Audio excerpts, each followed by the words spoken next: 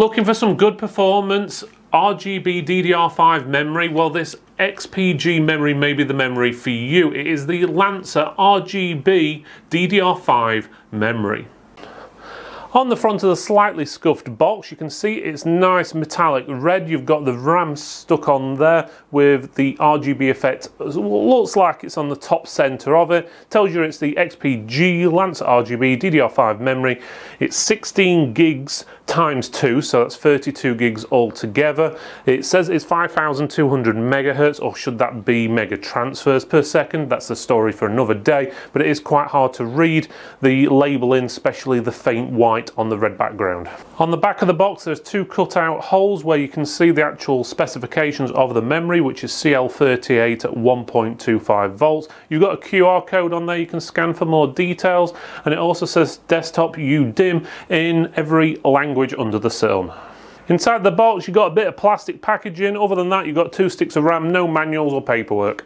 Okay, let's have a look at the RAM itself. So it's a little bit misleading what you actually see on the box and the actual RAM. From the box it looks like just this bit lights up, but if you actually look across the top, you have got a diffuser all the way across the top and slightly round the edge. So it does actually light up all the way across. I think it would have done better with a slightly different angled picture on the box so you could actually see the lighting effects all the way across. But otherwise, it's a black heatsink. It does have a nice bit of texture on there, as well as sort of like a pinstripe effect as well. It's got XPG written on there. And on the other side, it's practically exactly the same in reverse with the specifications on a little sticker. Otherwise, it's a standard DDR5 pin layout.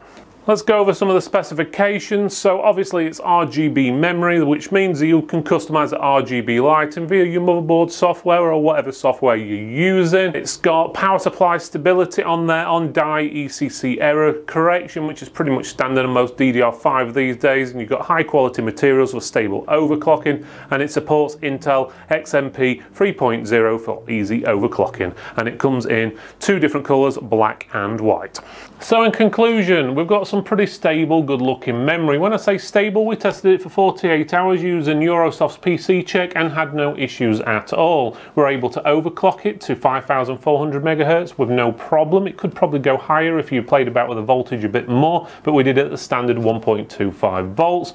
We were able to knock down the CAS rating from 38 down to 36 as well. So that's pretty good. So you could potentially get a little bit better value for money, obviously, if you're overclocking, but obviously if you're overclocking, all the risks are down to you. So if you knacker it up, well, it's your fault basically. Now the RGB effects on there look pretty good. The transition's quite smooth. The way the actual plastic diffuses the lighting, it looks like it's nice and smooth, and it changes slowly. You don't see each of the individual LEDs, which is pretty good. So overall, it passes all our tests. It looks good. You can overclock it. It's stable. Well, what else do you want it to do really, other than sing and dance at you? So in conclusion, we do highly recommend this memory. I hope you enjoyed that review. Why not click on this box just over here and you'll be able to see the review we did of the XPG SSD a few weeks ago. Otherwise, don't forget, give us a like, thumbs up, click the bell, you know the drill. Just click them, and otherwise we'll see you next time.